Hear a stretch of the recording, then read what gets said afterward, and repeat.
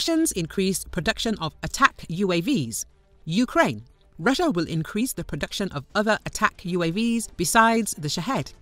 Yuri Inat, a spokesman for the armed forces of Ukraine, said this.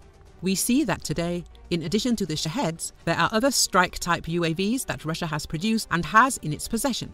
These are not only Landsets but also Cub-type UAVs, which are also attack UAVs that were recently destroyed in the east of our country in the Dnipro region. Therefore, the enemy will definitely increase UAVs, but unfortunately, missile production is still going on.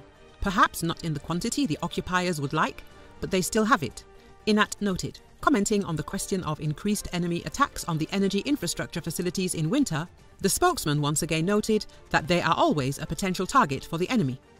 I will tell you that critical infrastructure facilities have always been, are and will be a potential target for the enemy. The only thing they can do is to intensify attacks on these facilities in the winter and autumn, Inat emphasized. As reported in the spring, the Ukrainian military and civilians in the frontline areas were warned that the enemy had begun using killer drones. It is the latest Russian drone Cub manufactured by Zala Aero of the Kalashnikov concern.